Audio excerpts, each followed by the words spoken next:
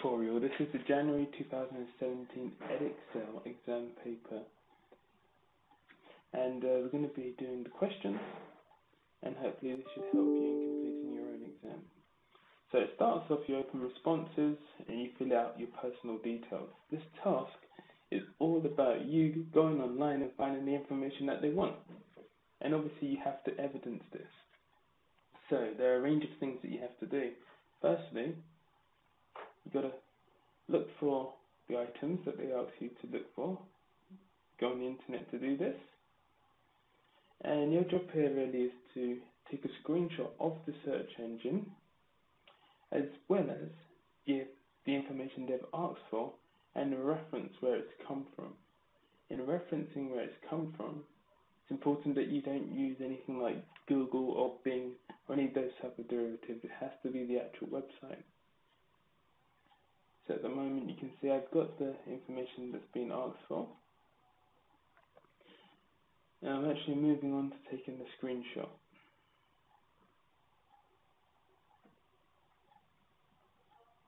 Here we go. The final part is just referencing. I'm using the actual website where the information was found.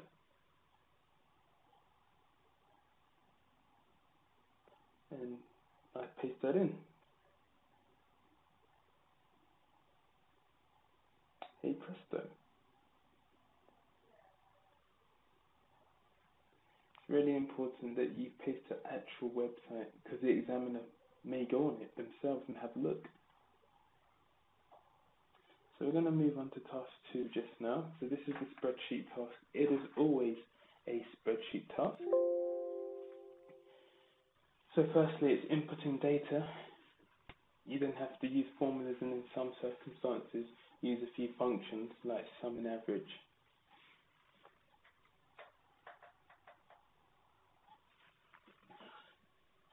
So to find the next part, which is the total income, I'm going to be multiplying the selling price and the number of sets. So 300 was sold for $5.99, B4 times B5.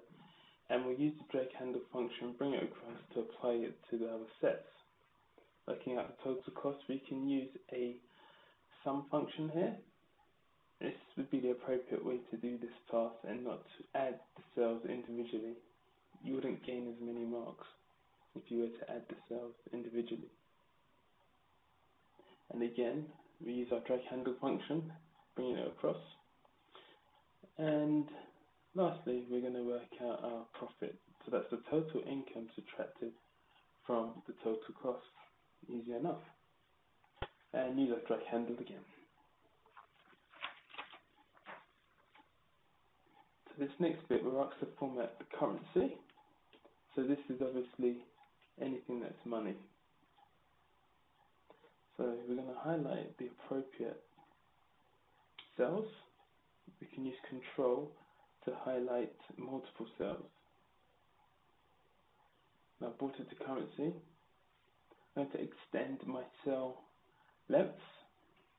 As you can see, that goes to the second part of question E, which says any other formatting that makes the spreadsheet easy to use.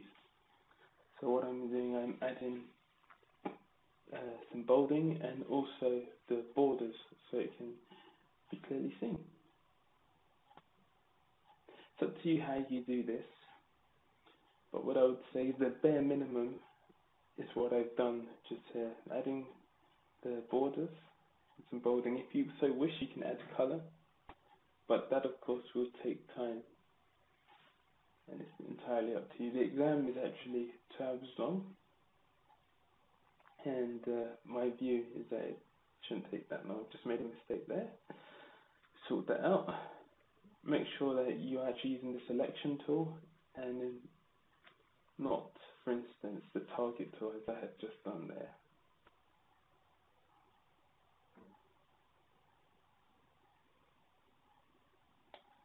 Just adding the last borders. And to me, that looks pretty good. Okay, so the next part asks us to create a chart. So you need to choose the appropriate area, is A9 to D13, and then we're going to go to Insert, and we're looking for a column chart.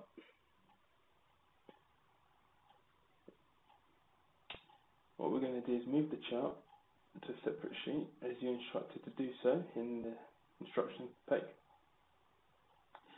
And the next thing we need to consider is titles. Axis titles and the chart title must be present. In order to select a good chart title, you just take what's given to you in the question. So this one says the 5 costs for each number of sets. Create a chart to display the 5 costs for each number of sets. So that's what I'm doing. It's, you can choose whatever title you want, but by using the question, you're going to gain the full marks. And then you choose an appropriate title for your y-axis. You could use the header for that column or row, depending on what you've been asked in the question. So this is obviously the cost, the 5 costs for each number of sets.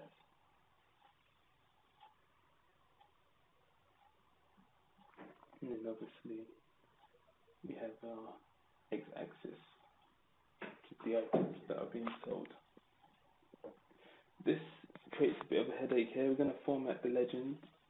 Dependent on the type of chart you have, you may or may not need to do this, but Series 1, Series 2, Series 3 means nothing to us, so we need to change that to what's appropriate. And in this case, set 1 for the blue items.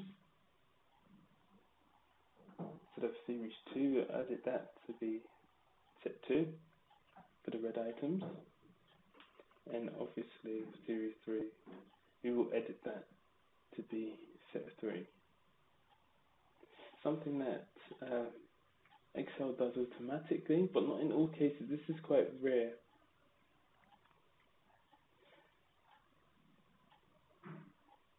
Now we're moving on to the third task, and this is us creating the recipe card. So first of all, set up your sheet how you expect it to look.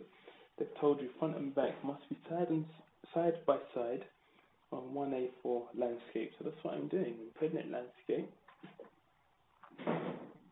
I'm also adding a border. You get an additional mark for this. So things like page borders, bullets, effective use of tables, and so forth. So that's it side by side. Let's go for columns. And then we'll begin by copying and pasting the data. We've had a read through to make sure that all of that data is prerequisite and it doesn't have any red herrings in it. Sometimes they'll put a red herring. In this case it says the text, and some others this is the appropriate text. So it starts to make it look like a publication. So we're going to bold our titles. You can of course do any other thing you wish to do. Just want to check out the paragraph setting, making sure that it is single lined.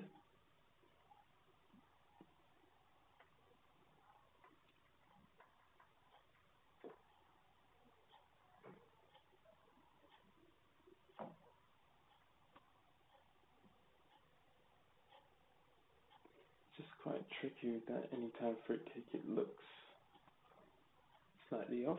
Anyway, let's continue. We get rid of any information that's not necessary, and then our recipe card starts to take shape.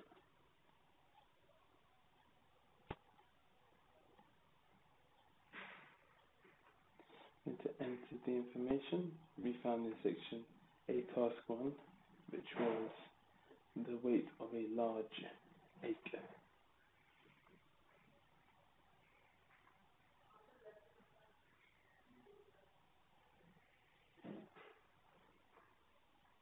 Brilliant.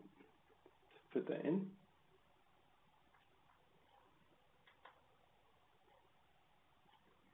Now we're going to get our images.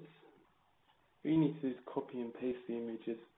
I've actually got it set up on a viewing which is extra large icons, so I can actually see what's involved in the picture. I suggest you do the same.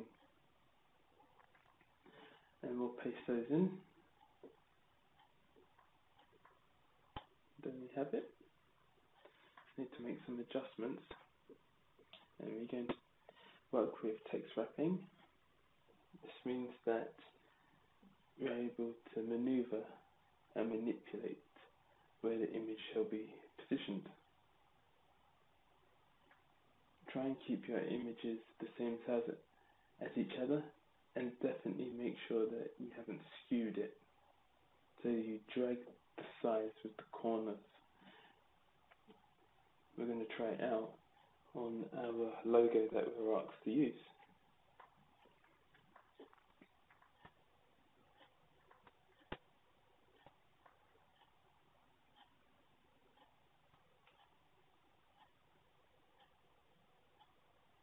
There we go, you see?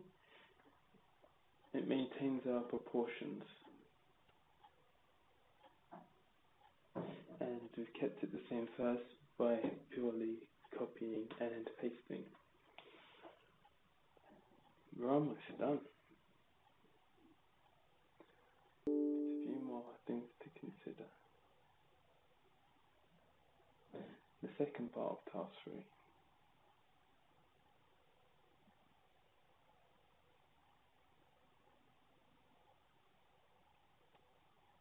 This asks the question about producing a document that doesn't or isn't able to be changed. I've given my reasons there, picking responses. That's about that. And then we're going to move on to the next task, which is the email task. You need to use Outlook or any other offline email. Don't use things like Hotmail. Don't use things like Gmail. You should not be accessing an internet browser to complete this task. So effectively, set like you're writing an email, put in the appropriate subject. So this will usually be based on what's involved in the question and what you've titled your attachment. There is an attachment. The question essentially asks us to send the email to the finance manager and attach a copy of the spreadsheet, asking them to confirm that they're happy with the costs.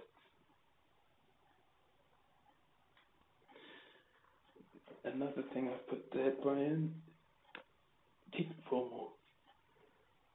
No, hi, what's up, how you doing?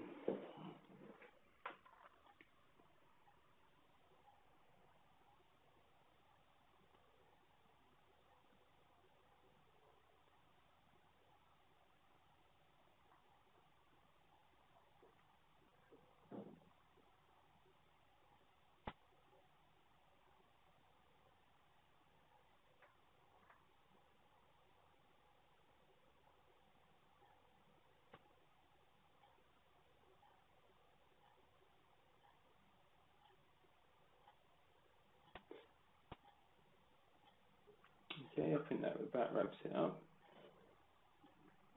Put a salutation, that makes sense. So kind regards, etc. And attach the necessary document that you're asked to attach.